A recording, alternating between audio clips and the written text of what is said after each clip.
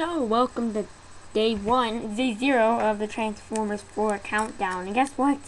I saw the movie today, and oh my gosh, it was freaking amazing.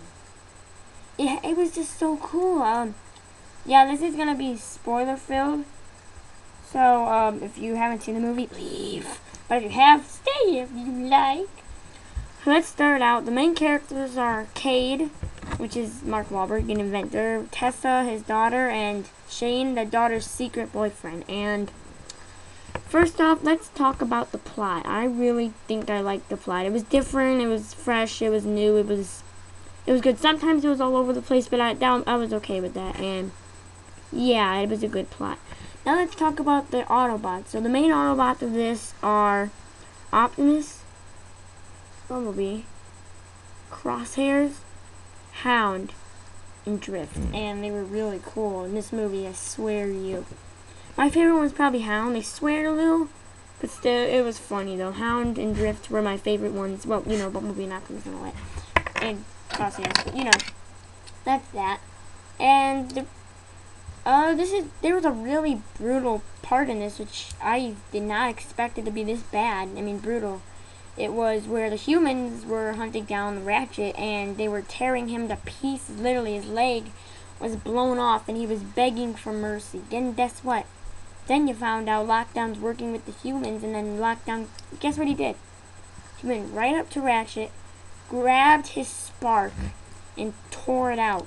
Now, is that pretty brutal? Yes, I felt sorry for Ratchet, but, you know, R.I.P. and all that stuff. And then, yeah, there was Ratchet gone, and let's talk about Optimus in the movie. And, man, he was dark in this movie. I'm telling you, he was, like, vicious. He was mad. You should have seen him when he, what's it called? When he saw Ratchet, like, that his head was melted for parts. He went insane. But finally, he gave some respect for some of his fallen Autobots. Well, he gave just some, but probably Ironhide off screen, and Q, not really, actually. And now let's talk about Bumblebee. He was cool. He actually sweared a little bit, but that was okay. It's still your classic Bumblebee that everybody knows and loves. He was cool. And Hound was really cool. I think I almost liked him better than Ironhide. He was funny. He was big. He really reminded me of Bulkhead. And yeah, he was cool. Crosshairs, I liked him, but I didn't know much about him. In the movie, he just didn't express his personality. He was a little grumpy, but I'll say, yeah, you know, he was cool, though. He was fun. And he had his nice trench coat. And now let's talk about Drift. He was awesome. He was funny. He really had an argument with Bumblebee, basically, and he described Bumblebee as a child, and then Bumblebee said, through Bumblebee's radio, he said, "This child's about to kick your butt," and it was funny. And I like Drift. I think I really do like Drift. I hope he's in the future movies of Transformers. And let's get, Brains was also in this. He was captured after the Battle of Chicago, where him and Wheelie actually crashed the ship to save Bumblebee and the rest captured all of the Autobots in Battle of Chicago. And basically, he escaped that without really, maybe, but you know, Wheelie, R.I.P. And he was actually missing a leg, which was pretty, yeah, you know, it was bad, but you know, he was cool though. He was funny. KSI, I'll get to that later. They captured him so he could help them with the human-made Transformers, but he eventually escaped with Hound, and he was on Hound's shoulder. He was funny though. I liked him. Next off, we have, let's see here, who else do we have? We also have, what did I just see? Oh yeah, Decepticons now. We're going to talk about the main villain, Lockdown. He was pretty cool, actually. He had a cool death, which I liked, but he basically wanted Optimus. He worked with the humans, of course, for the seed. I'll get to that later, but, what's it called? Oh yeah, he wanted Optimus because his creators, which I think were the Sons, want him back. And yeah, that's why he came. He also captured Tessa by accident, basically. He had to, but you know, that is that. Now we're gonna get to Now we're gonna get to Galvatron, which is my favorite Decepticons movie. Well, we all know who Galvatron is. It's Megatron, basically, because basically what happened is the humans found Megatron's parts and built Galvatron out of them, but they found out that Megatron's mind was still in the parts, and it kind of took over it, because Joshua, which is one of the builders in KSI, or designers, he kept saying, like, why isn't my Transformer turning out like Optimus? It's supposed to look like Optimus. Simple. Because Megatron didn't want it to look like that, so he changed it. Eventually, Galvatron, sorry, broke out of the factory saying, I am Galvatron. And broke out, just like in the Transformers 1. But, you know, that movie. But, also, he was really cool. He also had a fight with Optimus, which was insane. And Optimus grabbed his, his swords in his arms. You know how he's got those ones that eject out? He stabbed it into Galvatron's spark, which he didn't have. It's just an orange hole, like a lava fire hole. And Optimus said, you have no soul. And then, you know what Galvatron said? He said, that is why I have no fear. And it's actually awesome. It gave me chills. And Galvatron is actually voiced by Frank Welker, I think. Wait, was it Frank Welker? Or was it Hugo Weaving? Frank Welker, I think. Don't correct me you can correct me if I'm wrong, but he did the voice of Megatron and Transformers Prime too, and a bunch of other stuff, which is cool. And let's get the Stinger. Stinger was made to be better than Bumblebee, basically. And he was pretty cool. He didn't talk at all because he was controlled by Galvatron, but he still had an epic fight with Strave, the Dinobot, and Bumblebee. It was cool. He died, though, in an awesome way.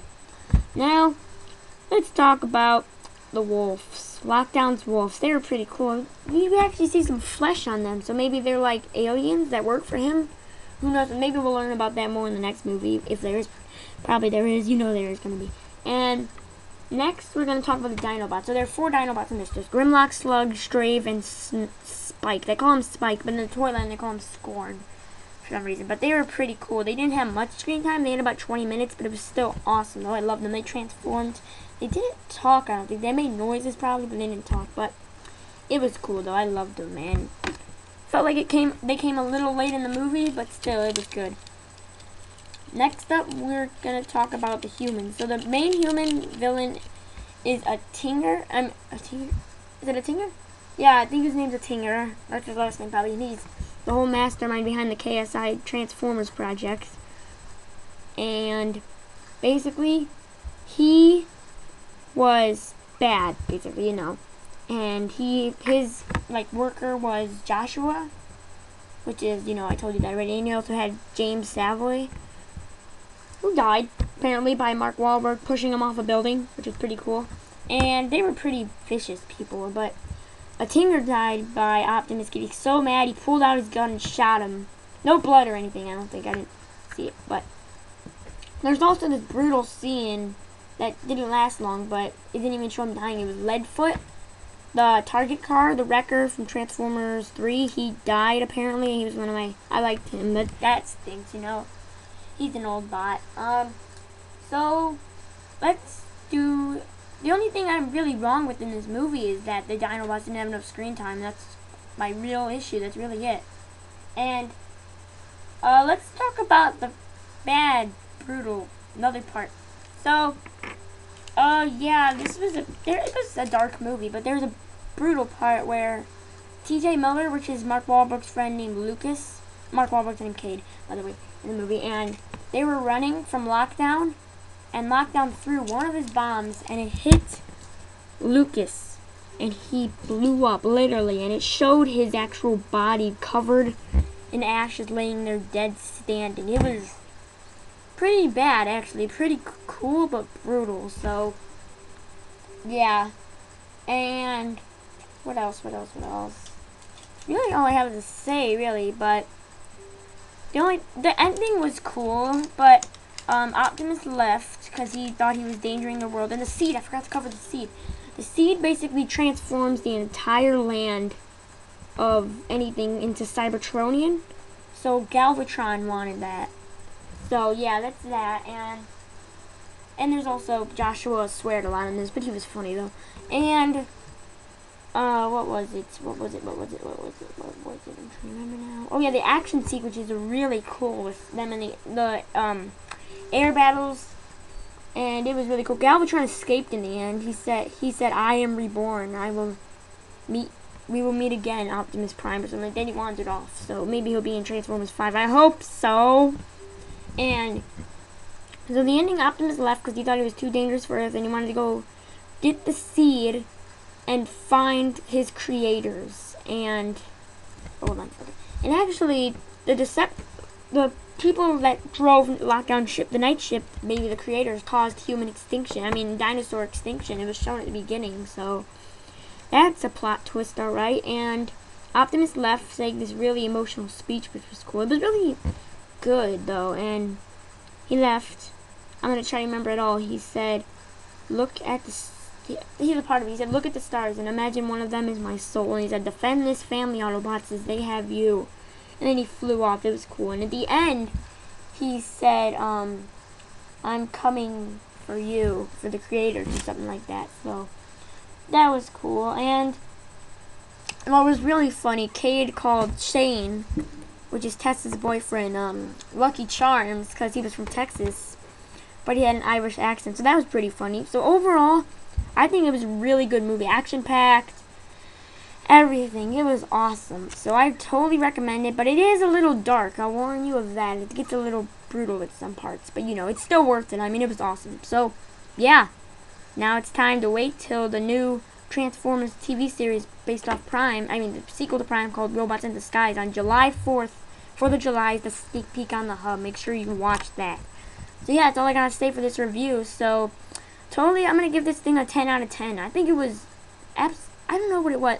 I think it was a little better than Dark of the Moon action-wise, and well, all of it wise. I don't know, but I think it was really good. So I totally recommend it. But I saw it in 2D. So yep, that's all I gotta say this video. So stay tuned. Maybe on July 5th, I'll give a review of the sneak peek of the Robots in Disguise TV show. See ya!